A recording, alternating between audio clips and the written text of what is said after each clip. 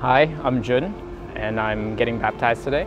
I started my path to faith and Christianity about 3 to 4 years ago by attending Christianity Explored.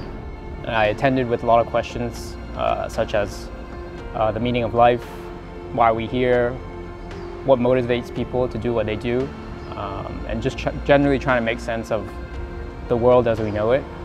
And over the past 3 to 4 years, I've come to realize and to believe that we've been created to know and to love God.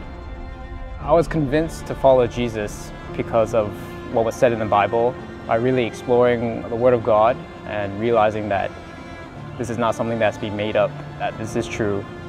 Obviously, it takes a lot more time to continue exploring, but this is something that I was convinced by.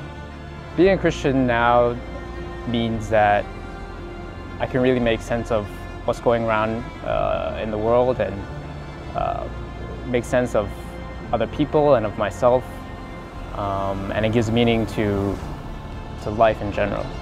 It's really encouraged me to serve more and to really be a part of church so as to help grow my faith, and that means taking part in growth groups, serving on the welcome team, serving with the elderly ministry, and that is all part of really helping me to explore further in faith and to build up my faith.